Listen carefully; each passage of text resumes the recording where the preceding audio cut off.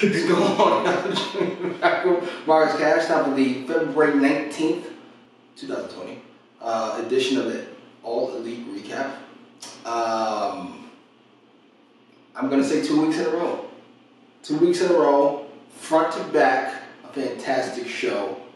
Now, it did start with the Battle Royal, which was fine. Had some nice spots in there. Orange Cassidy holding up Trent. That was, I love that. If they're gonna play off of the WWE Royal Rumble thing with someone has like a funky way to not get eliminated, I don't mind that. Yes. Because there's different characters and different ways you can go about it, so I'm here for that. Yeah, they had Luchasaurus and Butcher having a slugfest. And no selling each other, which is fantastic because these are two people that shouldn't be selling. Absolutely. I felt like outside of their debut, this did the most for Butcher. This match. I was screwing, but we'll get to that. The Bucks had some good spots. My guy, fucking Isaiah from Private Party. He won the Scrooge back. He won the Scrooge back. They're really underutilized. It's kind of disturbing at this point. We gotta be the underlying reason why. They're too young, they're too green, they want to give other guys a shot first. Maybe the youth thing. Like they'll be around, they'll get their chance. You just wait around until we get to it. You gotta get these old fuckers out the way. Yeah.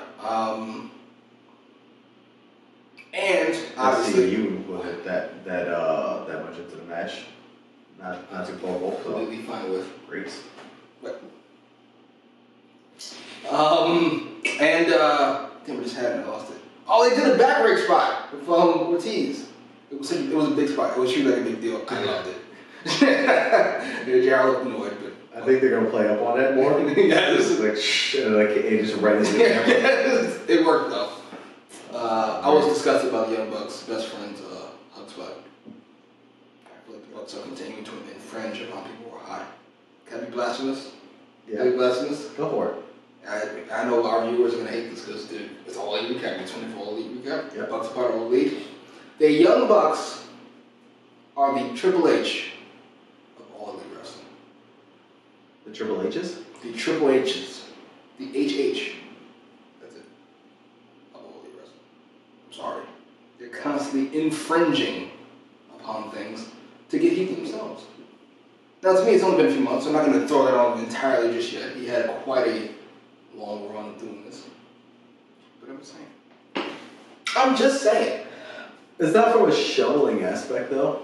They're not burying anybody. They're not burying anybody. They're just fucking... Just to be clear. Yes, vamping. But it's just like, hey, what's going on over here? Oh, people like that? Right. I'll take some of that. Well, they're marking out over the hug. Well, you gotta give the people what they want. But the fans love it, so I guess I can't fucking... by fans, and everybody except me. And you. People still like the flying Elvises in 2020, so that's... Anyway, Matt Jackson? That's dark hair, right? Yeah. I believe so. Matt Jackson managed to eliminate Ortiz, Santana, and Sammy Guevara, who was interfering, all by his lonesome, and get a tag title match. And there was another participant in the match. Was it 3-on-1? Yeah, I can't remember who it was. Oh. But it was gross. 3 heels, 2 of them within your top faction in the company. Yeah. And I got this myself. Then how are you not tag team champions before this? I assume they're going to put the belts on them, because obviously Omega and fucking Hangman aren't exactly getting along these days. At least not perfectly. And they keep hitting each other in every match. The same spot. Stop doing that move. That flip clothesline Hangman does. Which looks badass, by the way. Yeah. See, that was fine. I didn't hate it. I almost hated... I hate the Bucks winning, but whatever. What at least did a tag title victory? You don't hate it more? Yeah, I don't...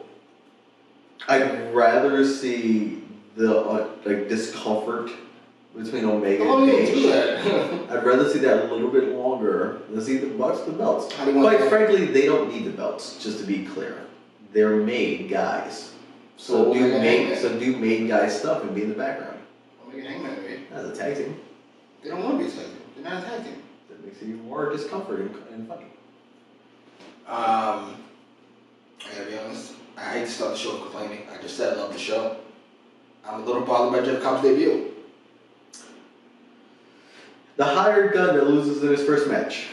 Cleanly at that. Not because of disqualification or anything else. Well, to be fair, it was kind of like a flimsy, within the superplex spot, but then fucking Moxley gets his legs up last second. Yeah, it's, he rolled him up at the end, but still. So, yeah.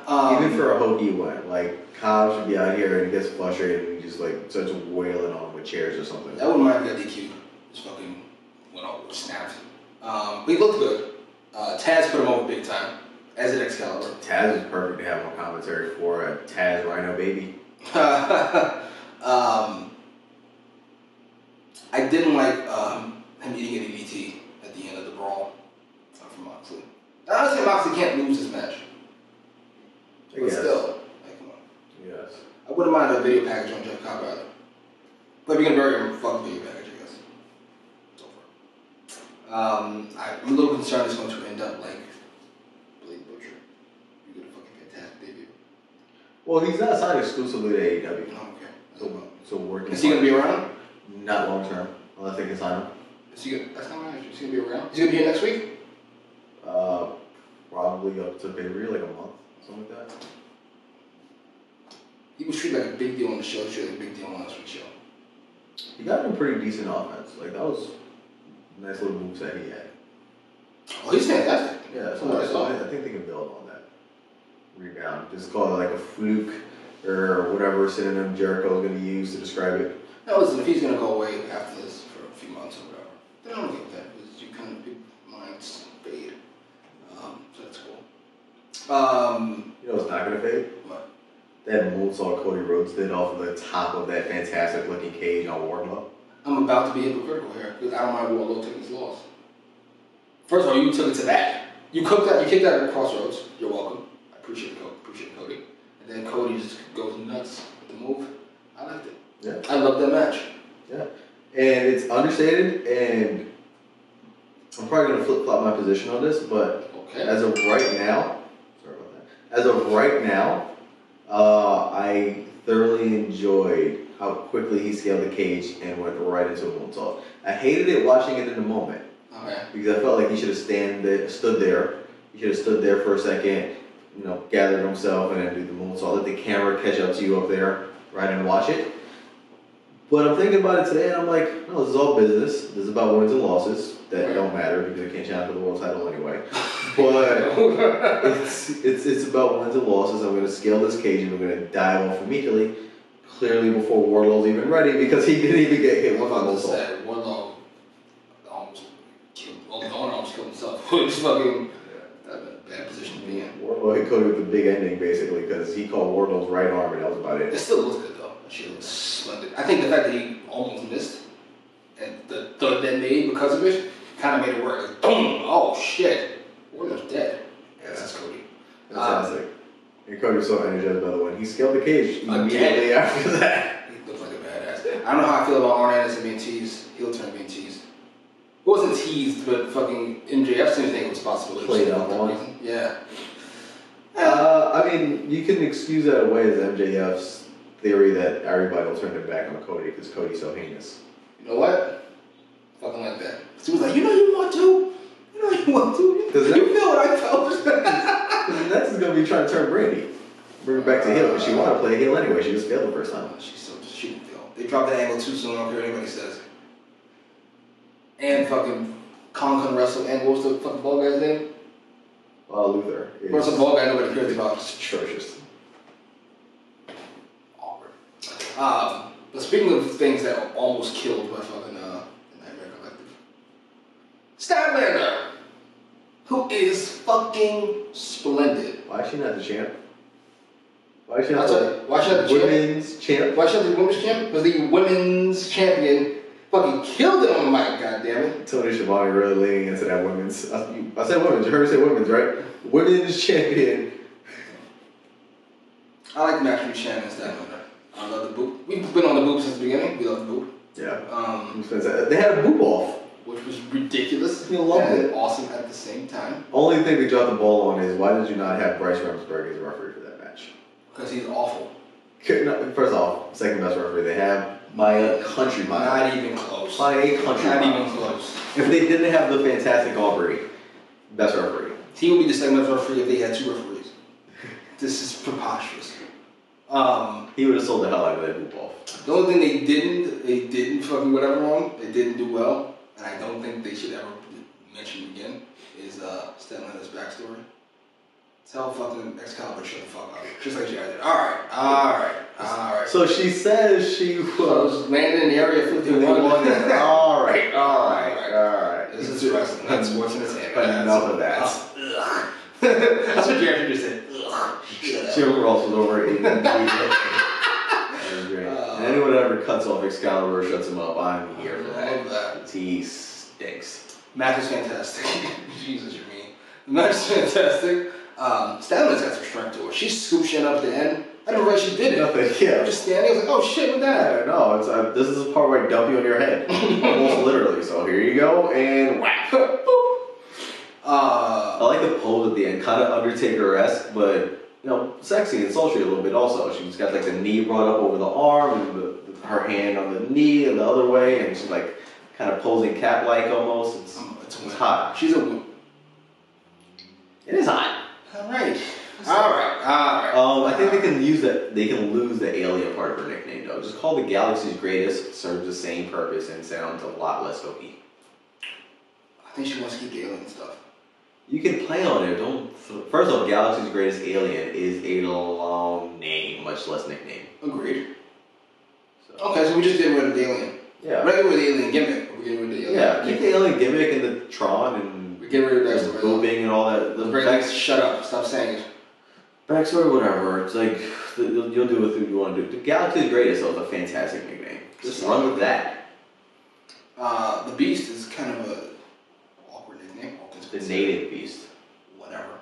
Because she's Native American? Alright. I'll be the rest of the fucking month. Alright. I'm on a wrestling page on YouTube. It was like, now the Rose makes for a great heel. To which I interjected, you're correct indeed. A great heel. So. This is silly. Now the Rose is a great heel. We got it. How many times are you gonna say it? I got it. We get it. It's not particularly clever. I thought it was. Heel. We're gonna say it over and over. Heel. We got it. Heel. Say it till it lands. Like, she fucking did a fantastic fucking match last week. She had a fantastic fucking promo this week, which started out awkwardly, bees buzzing, and then she rounded out with Queen Bee, and then she's gonna break bitches. It just worked. It's a break bitches line. She damn near Jay-Z in this bitch. She just rolling. Man, that was fantastic. Like, you know what I do when I'm hungry? First of all, I didn't know she had an accent. Hungry? Because she's supposed to be from some sort of native island, like Native American islands or whatever the story is. I don't know specifically, so go ahead and comment away. But it's a very southern accent a little bit. You know what I do when I'm hungry? I break bitches. I'm like, first of all, that does not sound hunger, but I like it. Okay. I like it a lot. I like the Statlander fucking face off. I eat bitches alive. You know? I like Big Swole. I don't know if I like Big Swole, Statlander, and Nyla Rose more than I like Nyla Rose versus Statlander. Unless we're gonna do Nyla Rose pins. I was going to say someone to eat the fall. Yeah, and then we build up to Statlander versus... And Swole's a believable third participant in that match because you can't have a dainty little girl with these two amazing athletes. To be clear, as much as I hate Nyla Rose, for some reason, an amazing athlete. I don't think she'd be women's champion. Enough with the women! It's not real! Nonetheless, amazing athlete. Just to be clear. This was MMA. We'd be on the same page. It isn't. Right. It's a real sports field at AEW. Have they even mentioned what she is? That she's transgender? Have they mentioned it on the show? They haven't. I haven't because I've been watching from the beginning, and they haven't mentioned it once. I don't think so. So as far as everybody knows, she's just Nyla Rose, the what beast? Native beast. I hate that. Another wordy nickname. With a raspy voice. It's not raspy. It's a little deep. Raspy, like fucking it's not raspy.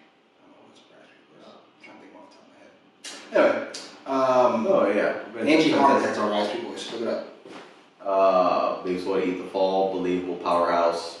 Some people were making a thing about her calling Nyla Rose's brother. It's clearly just how she talked if you actually paid attention to Big Swole speaking on the broadcast. Yeah, the way I've seen of her on the Twitters and internet and the way she dresses. Yeah. I'm going to take a very big assumption she has no problem with neither of those. In that way, at the very least. Yeah. She seems a little liberally, to be fair. Liberally. I'm going to be saying that for a while. Liberally. What we didn't see was apparently Goat Baker. Yeah. Doc Baker attack Shauna. That looked fantastic. Not sure why that's not on the show. I like the fact they had her on commentary. Loved her on commentary. She brought Tony a latte from Starbucks. Fantastic. Alright, I'm going to say this, and it's going to date me a little bit about how long ago I actually watched wrestling on a consistent basis. Where Goat Baker is right now, and I'm still calling her Goat Baker, she reminds me of Christian in early 2005. It was purely organic. People were kind of getting on this groove, but nobody was behind him just yet. I don't know, none of you know what the fuck I'm talking about, but look it up. I would kick Marky Mark's ass and take his WWE title, because that's how I roll. Early 2005. Not watching back. He cut a rap on Cena. He was talking about Batista and Triple H. It was just, people just fell in love with Christian for some reason. That's what Goat Baker is right now. Yeah. I find the clip I'm inserting here. But she's fantastic. She's fantastic. She's so over. Her and Tony thing might be one of the double top 5, might be maybe top 3 things going in AEW right now. Yeah? Yeah. As far as just things that work consistently? It's fantastic. Kind of hoping at least Tony turning to the heel announcer because of Britt Baker, and she's so proud of him for it. I'm hearing that. Lastly, but not leastly. Actually, last thing mostly. One of the things a little bit better than Britt Baker. Almost say yeehaw. With tag team champion Adam Hangman Page and Kenny Chris Omega, AKI graphics Omega. They took on the Lucha Bros. The match was splendid. Ray Phoenix is ridiculous. He's perfection.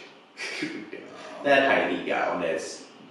I don't know what the fuck it was. Not springboard, but he Hurricane Rana off the outside of the apron. He did some shit. And he what? How'd you do that?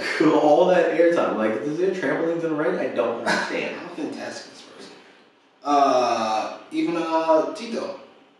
Theo Pentagon.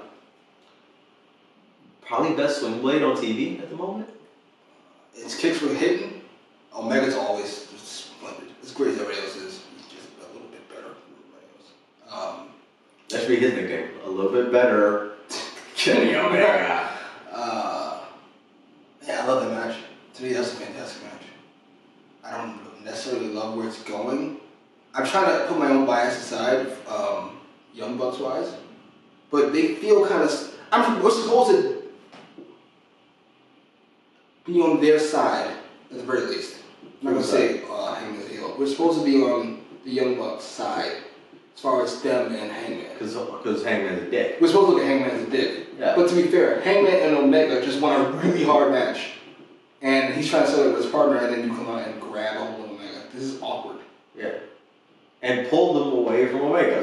He's like, alright, fuck this. And then Hangman leaves. They're always showing up in their moment. Yeah, it's because they feel so like they were a team, but we're not. Because I don't fuck with you, as Hangman said several times. I wouldn't mind the Bucks taking the titles if, let's say the Flying Elvises both hit the super kick on Omega and Page respectively, and then they stand there, look at each other, and decide we're going to pin Hangman and not Omega. It will have to be a 20-minute tag match. They played pretty fast and loose with the rest. The longest 10 count of their life. You'll be honest, I do so much 20-minute tag match. I love that idea. That's a pretty good idea. You remember that on? Yeah. It's a pretty good fucking idea. It's a solid goddamn idea. Just pulled it out of my ass like 35 seconds before I said it. I wouldn't mind Hangman just being done with him after that. We're official. That's their declaration of done this. And Hangman's already said he's done, so we all just move on. Preferably Pac to fucking Omega. Like, why is Pac not on every show? No, we didn't miss. We talked about it, but we didn't talk about him specifically. Darby Allin returned. Darby Allin returned. Saved John Moxley. Did he really save him? He took his sweet time to skate to the ring. Right, wait a minute. I gotta take in this applause. Look menacing. He's over. Alright, who else is over? Darby Allin is hella over. Yes, he said good luck. And he stood there and he soaked it in. I think that was the moment we realized, holy shit, I'm over. I'm over as fuck. Wow. He's sliding on his man. A lot of great skateboard spots, by the way. Yes. The double stomp with the skateboard, it's fantastic. Using it as a weapon in general. Like it. Pretty unique shtick, and I'm here for it. Always. I gotta be honest, I hope it works out. What do we think about the pay-per-view so far? The way it's shaping up. I like the way it looks. I don't know if I love it. I think it's gonna fall nobody that's a super fan is ever gonna admit it, but I think it's gonna fall a little flat because it's got too much build. Too much. Really? They put it 95 weeks away from when they started booking it. Jericho and Moxley. Jericho's lost some weight. He looks good. Jericho looks fantastic. Moxley can go through 5 to 10 peak members and unofficial members of the inner circle. That's going to be a good match. We agree? Good match. Yeah, it'll be a good match. Won't be the best match by far. They'll call it the Jeff Jarrett bag of tricks for Chris Jericho, including in the circle and some weapons and some cheating. He'll pose it. Probably go over. What's that gimmick? I'll see my teenage Jarrett. WCW at the end. Jarrett. I love this hair, to be fair. I love this. Choke on that. That's a fucking great nickname, by the way, and great music. Yeah. You've got the Bucks versus Omega and Page. That would be fantastic. Yeah, it'll be a pretty good match. Hopefully, it's gonna hinge on how that ending goes. You've got, I'm gonna call him Goldust. Goldust versus Big Hurt. Jack Swagger and Goldust. That should be interesting for Hager's debut. I don't understand the constant push for Dustin. Dustin who? Yeah. You don't understand? But like he's old and like you have all the whole point of AEW from my initial understanding when it launched was the future of wrestling, the stars that never got a chance or didn't get an adequate chance. Okay? Hager would fall under the adequate chance. Right? Yes. Some of you would argue against that, but still. No, I know your show. Dustin's been around 47 years. How much I've seen all the Dustin. Yeah, he can still move and he's great. What if Hager goes over strong? Great. And it would mean so much more if it was a better member of the roster. Not Jesus. But he looks his filler height. Veteran. He looks his height. They look like they're evenly matched. Dustin's been relatively protected in AEW.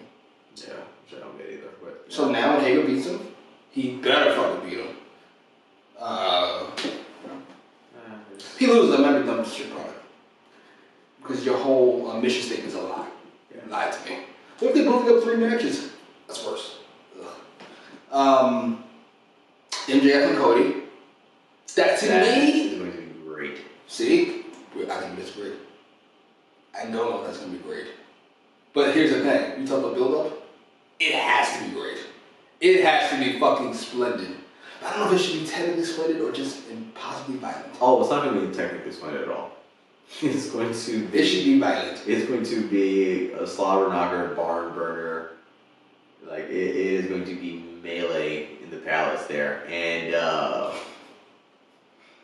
it's going to be, what MJF does. It's going to be a lot of cheap heat, a lot of dirty tactics, heel tactics, throughout the match. And I think it's going to be a Wardlow implied finish of some sort. Okay. I assume Pac's not going to be on the show, since Omega's busy. Unless they have some type of draw. Omega costs them the titles. Alright, let's not get too crazy now. I'm trying to run down the card real quick. No, not Omega, I'm sorry. Pac costs them the titles. Okay, that works. But he doesn't fuck with the Bucks either, I would imagine. No. But he just really hates kicking women. I assume they'll do Statlander and Big Swole and Nyla Rose. Yeah. Which would be a really good match. I'm convinced. Not as many people either. They need a women's titles match on the show. And then I think they rounded out with Darby versus Sammy. Yeah, that's probably the curtain jerker match. Which would be fine. Darby and Sammy. Good match. That's the hype match. Curtain jerker is old term. But right now that first match is the hype match. Do we think there's a Dark Order thing? Because there's still leading to an Exalted One storyline. Some people put a picture of Raven sitting in the stands. If Raven is the Exalted One, it's going to be very much over the Dark Order. Seriously? Did he lose a lot of weight? Because he's not wrestling. Who puts a better promo than Raven? And who puts more work into his promos than Raven and his character consistently? He just looks a mess. He is a mess. He's not wrestling. He looks a mess. Although I do appreciate having a creepy, pedophile-looking white guy on camera now. It's not just in the vignettes. People don't know about who you're talking about. You could be talking about a lot of people in this fucking roster. The Join Dark Order guy. Yes, that guy. He is amazing. I kind of want to be Christopher Daniels still. But I gotta be honest, I'm taking Raven. Unless you got somebody better than mine. I don't. I have a lot of alright, kind of suggestions. I don't really have a great suggestion. It could be too many different people, and that's why I'm a little annoyed. I think we're at the level where it'll be though. I don't think it's be a big deal. Whoever it is. It'll be oh, okay. That makes sense. Oh, I guess that works. Whatever. I wouldn't mind Shauna versus Go Bigger pay-per-view. Maybe it's a dark match, so to speak. Because Go Bigger should be on the card.